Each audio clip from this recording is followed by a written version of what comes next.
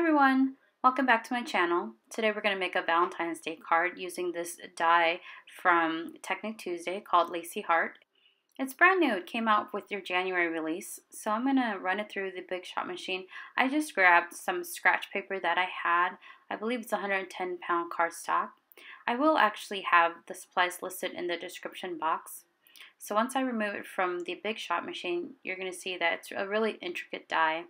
So what you do to kind of get it out is to grab a needle. I just used just a general needle and poke it through the holes to loosen up, and then I'm just going to grab the needle and pull it through the edge and then pop it out.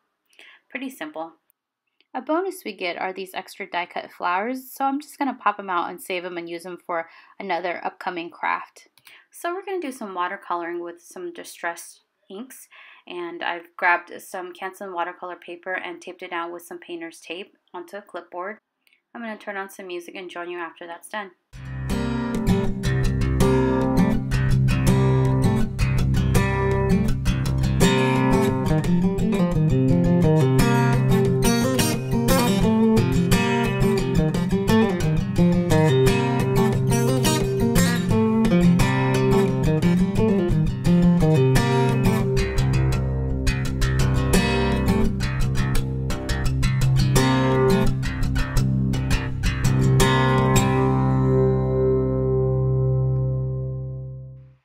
So just doing the final drying with my heat gun.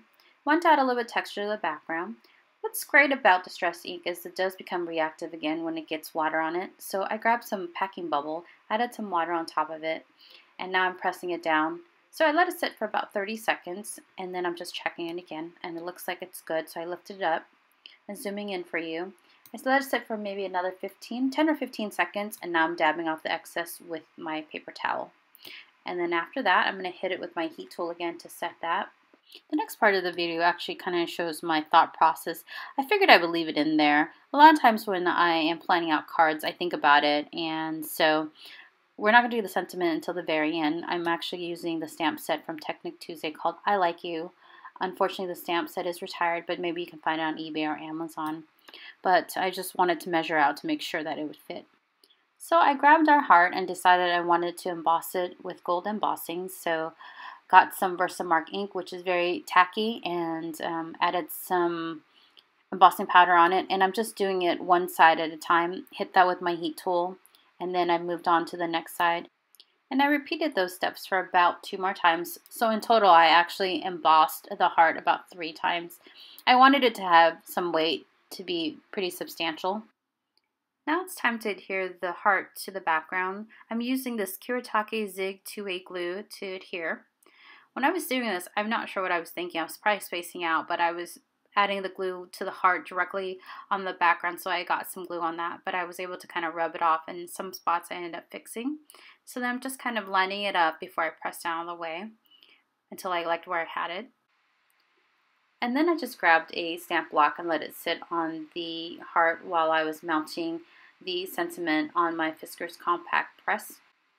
The sentiment says "You make my heart smile," so I wanted to use 2 inks, Memento Tuxedo Black ink and Memento Rhubarb Stalk.